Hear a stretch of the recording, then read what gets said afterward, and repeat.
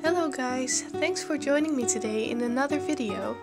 So today I'm doing a feather in colored pencil, and I've done a feather like this several months ago and you guys really seem to like it. So this time I'm doing another feather and it's going to be a blue one. I'm doing this drawing completely from my own imagination. And I really like to do that sometimes just to train that skill, because I think it's really difficult to do imaginary drawings, especially for me because I'm used to doing photorealistic drawings based on reference photos, and I didn't have a reference photo this time, so that was pretty fun. I am using my Strathmore toned grey sketchbook and my Faber Castell Polychromos colored pencils and a white Caran Luminance pencil. And I really like the combination of those brands. I think the white Caran Luminance is better for blending than the white Polychromos, and it's more opaque as well, so that's why I use the white Caran in combination with my Polychromos. I will put a list of materials and the links to Amazon where you can buy them in the description. So have a look there if you want to know exactly what I'm using and which materials I recommend.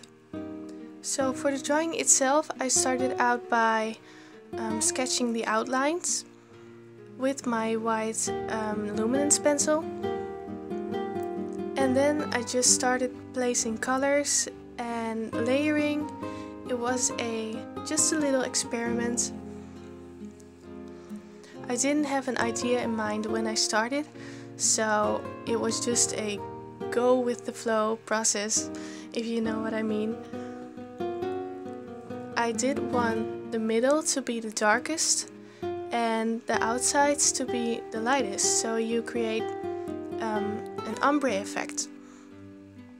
And I really like that effect with colored pencils, and especially on this paper, which is toned, so the colors really stand out.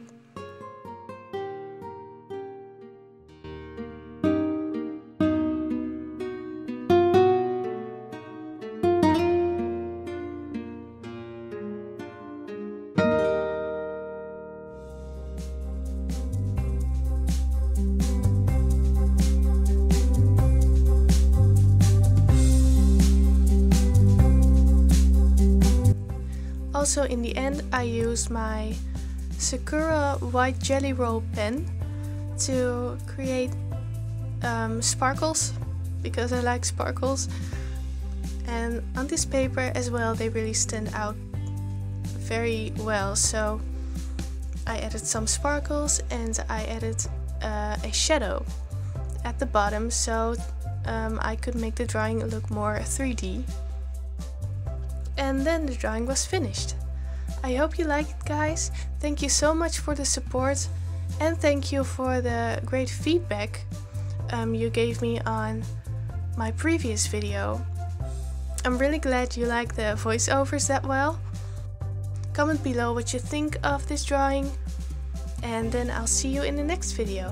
Bye guys!